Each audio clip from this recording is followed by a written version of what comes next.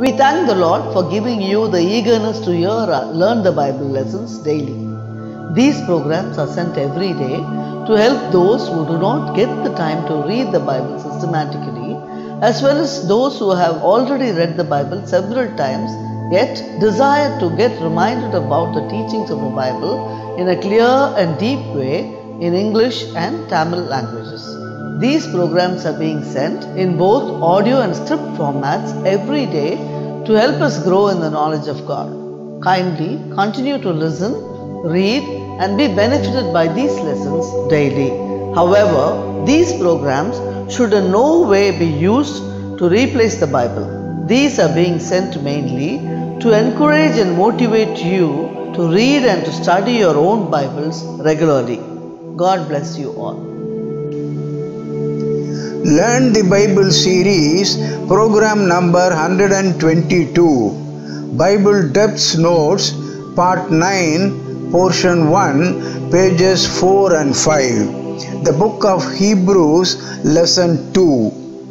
Hebrews 11:39-40, the author describes the achievements and persecutions of many Old Testament faith heroes throughout this chapter. He says that though they were all faith heroes, they could not get their salvation completed without the believers. They could not become perfect because salvation through Lord Jesus was not available to them during their days. So a believer is in a more superior position than even any Old Testament faith hero. Hebrews 12:7-13, the author tells the believers not to get disheartened because of the persecutions. Why? Because they were only chastisements from God. God cannot punish a believer after he goes to paradise, so he permits him to get chastised or trained in this world itself. Therefore, the believer must not get discouraged during his sufferings in this world. A prostitute's child cannot be chastised by any man because no one can claim that he was the father of that child.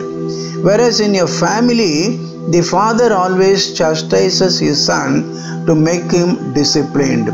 God, being the affectionate father of a believer, also does the same thing, and so at times of chastisements, a believer should become only happy because it is a confirmation that he is a child of God. After encouraging the Jewish believers as above through various verses, the author of Hebrews warns them also of the dangers they would have to face if they still went back to Judaism. How? Hebrews 6:4-6, he says that if they backslided, it would amount to they themselves crucifying the Lord Jesus once again and putting him to shame. It would be impossible for them to get renewed again into repentance, and so they must never backslide. Secondly, Hebrews 10:29, the author says that turning back to Judaism would be equal to a believer pushing Lord Jesus down and stamping on him with his foot. So he would get the most pathetic punishment from God. The author motivates all the Jewish believers through this book to realize their greatness over the angels and to live joyfully rather than going back to their old religion and getting punished by God. This same truth also applies to every 21st century believer. He should never backslide from an active faith life. If he did it, God's punishment would be very severe on him. God willing, let us learn the book of James in our next program. God bless you all.